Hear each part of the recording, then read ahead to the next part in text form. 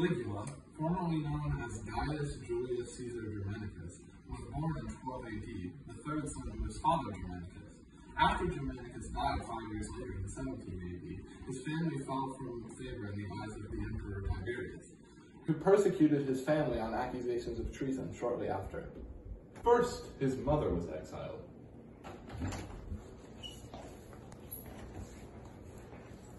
Mama? Then, his brothers were executed. Brothers! But little did he know that neither his mom or his brothers were ever going to come back. After his family left, with just his sisters remaining, he, later down in his life, contracted a few illnesses, such as epilepsy and delusions of grandeur. Hello, dear Caligula. Open your mouth. Open. You've fallen ill. Hey, yo, bro, I've fallen ill.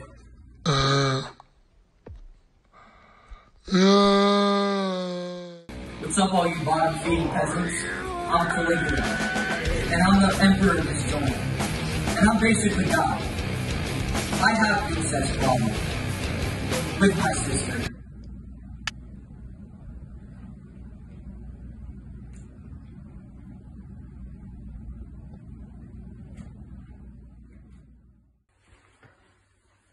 Hey, yo, you know what? I had an idea.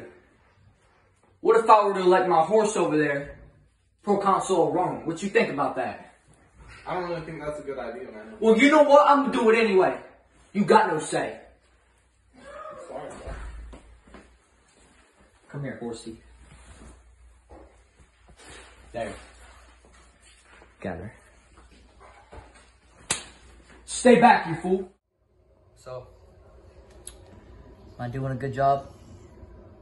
On, you know, on the empire and everything, and what would you say? You know, these last couple years, I don't know if I can keep doing this. You know, the people, they aren't believing. Oh, somebody kill me, please! Even in me. You know, I don't know if I can keep this up.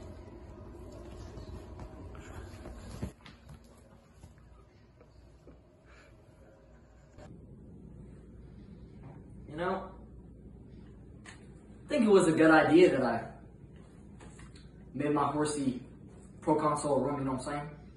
I mean, like, dude, he's like one of the smartest people in this whole country.